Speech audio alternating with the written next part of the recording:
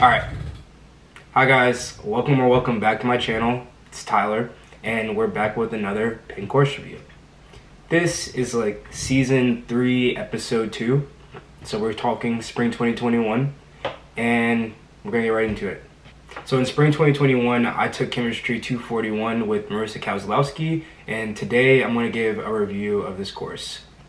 I'm going to give a summary of the course structure. I'm going to talk a little bit about the difficulty of the course, the quality of the course, and I'm going to give some tips to do well in the course. Hopefully this video prepares you on what to expect in Chem 241, and hopefully you can do well in the course. Without further ado, let's get right into it. So Chem 241 is Organic Chemistry 1 at Penn. This is the third chem class in the 4-class series at Penn, and this is purely a class for pre-med requirements. There's no sectors that it fulfills, there's no foundations that it fulfills. The only people in this class are pre-meds or people who are taking it for their majors, which are mostly pre-meds, to be honest. So the summary of the course structure. Alright, I took this spring 2021, so things might be a little bit different. It was online, but Chem 241 was made up of 2 asynchronous lectures every week, 1 ungraded recitation. There was a weekly problem-solving session, and there was also an associated lab. This lab is actually separate, so it's actually like a whole separate class, but most people were kind of enrolled in the class and the lab at the same time, but some people choose to take the lab later. So, on a weekly basis, basically we had to watch 2 asynchronous 1-hour lectures. Then we would go to our weekly problem-solving sessions where basically our professor would go through a few kind of hard problems that are based on the lectures that we were giving, and we'll just kind of solve them with her, kind of bounce ideas off of her. For the most part, she kind of just did them for us, to be honest. There wasn't as much engagement as she expected, I guess. But yeah, we had that. We also had our weekly recitations, which were optional, but most people went to those and actually engaged. And we also had our weekly quizzes every Friday, which were low-key kind of hard, and we'll get into that in a little bit. Along with this, we had homework through Cengage software, which is the same homework software that you use in Chem 101 and Chem 102, so you should be used to it at this point. To talk about the content of this course, the content wasn't split into very large distinctions like it was in Chem 102, but it is based upon each other, obviously. So you start off learning about the basic structure and principle of chemicals. Then you'll move into what's called mechanisms, which is basically just like chemical reactions. And then you'll go into reactions with alkenes, which is just a hydrocarbon with a double bond. And then you'll go into reactions with alkynes, which is just a hydrocarbon with a triple bond. You'll learn about all of this later, so don't worry about it. And then you end the course by doing a bunch of what's called synthesis problems, which is basically taking all of the mechanisms or reactions that you've learned throughout the year, and you'll make a chemical out of a given chemical.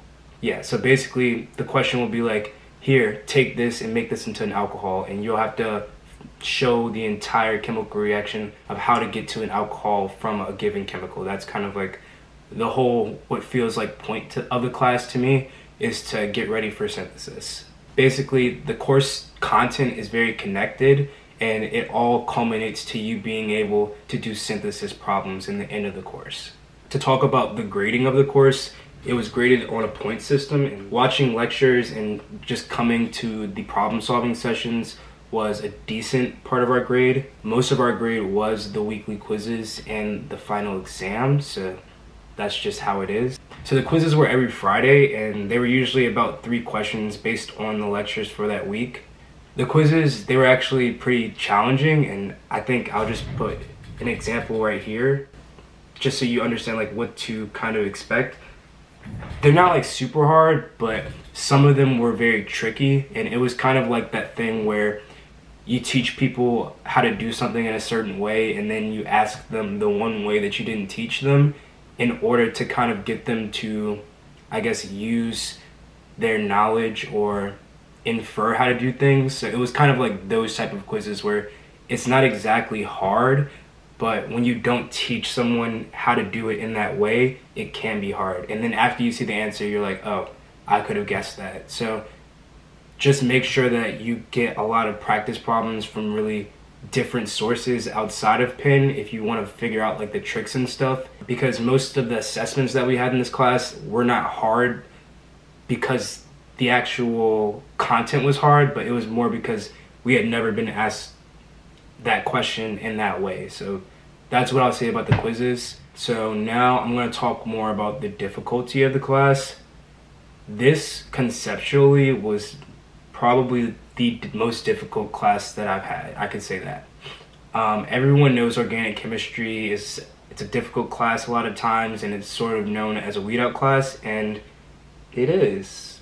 I don't know why I thought maybe it wasn't, maybe people were just being extra, but this is literally a weed out class, so yeah, get ready for that. It isn't impossible at all, but it does like really require that you put in ample time and effort at all times, so that's one thing. This isn't a course that should be really mixed with many other difficult courses. So like in my case, I decided to take Physics 102 at the same time as org, and I thought physics was going to be harder than it was, so luckily that worked out for me. But in hindsight, I probably should not have taken two sciences, especially org, in this at the same time, but the way that it worked out with the MCAT, I just had to. And I'm actually taking organic chemistry 2 and biochemistry at the same time this semester, so I never learned from that. But yeah, if you can, and if it's at all possible for you to kind of dodge taking a hard class while you're taking org 1, it would probably be a good idea.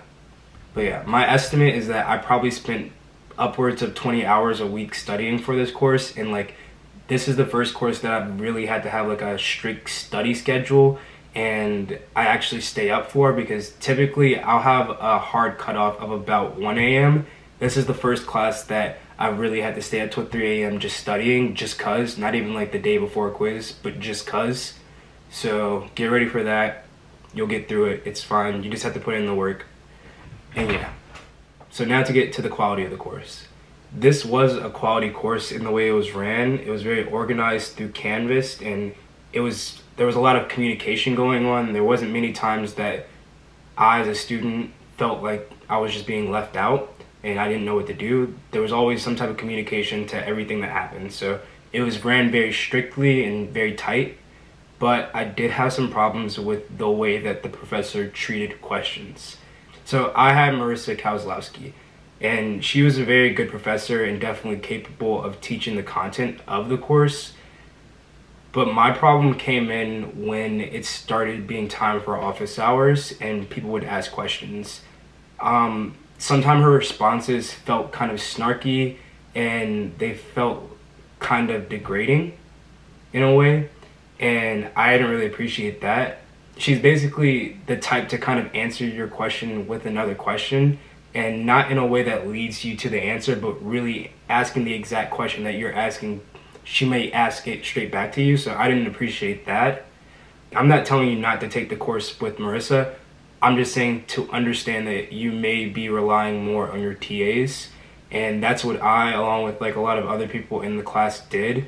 There were like 7 TAs, there were like a lot of them, and they were very helpful and thorough when it came to answering questions. So I would definitely say have a good relationship with TA office hours, and you should be able to get through the course fine. So summary / tips to succeed. This course is very difficult. It is a weed out course, so just be expecting that. You really need to be dedicated and really committed to the course in order to succeed. This isn't a course that you can throw in the back burner for like any amount of time. It really needs to be your primary focus for a while, so just be ready for that. If you're taking the course with Marisa Kozlowski, possibly be ready to really take advantage of your TAs, because those will probably be your best bet in getting questions answered like thoroughly and really like slowly. And also external support for this course. Leah for Science is like a YouTube channel, and that really helped me a lot with the course, especially when it came to explaining just small things that are really big towards the end of the course. And also make sure to make some type of document with all the different mechanisms as you learn them. It just makes it very easy when it comes to studying. And then also when you're making flashcards for the mechanisms, to have them all on a sheet written out is very good because you're just copying it over, so you're writing it multiple times. So definitely make sure you have a document with all of the different mechanisms that you learn in that order. Hopefully this helps, and hopefully you can succeed in Orgo 1. Definitely possible. Make sure that you put in the hours and you dedicate yourself to the course, and everything should be fine. And yeah, make sure to like and subscribe, and look out for the next Penn course review, which should be Stat 111.